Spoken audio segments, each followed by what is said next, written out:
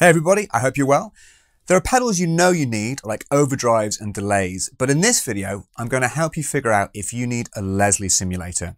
You just heard me play through a Neo Minivent, which is a great set and forget Leslie sim. You basically just choose between fast speed or slow speed. Here's an example of how Jimi Hendrix used a real Leslie on the slow rotor.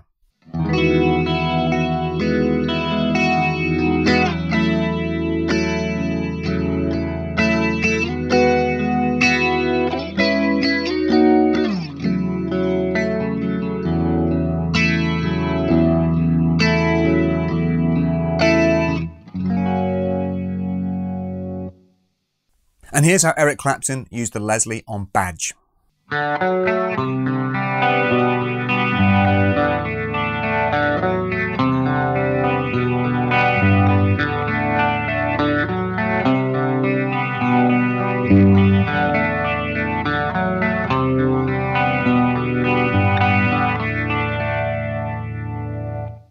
If you set the pedal to fast speed, you get the Hammond organ effect, which is a really great way of accompanying someone in blues or funk. It sounds like this.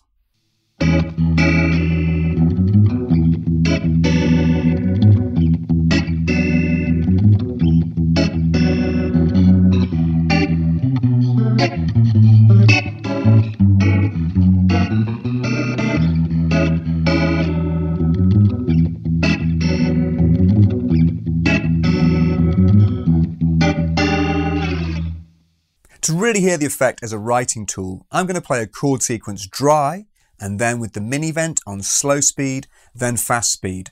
Check out how much depth and character both settings of the effect bring to the music.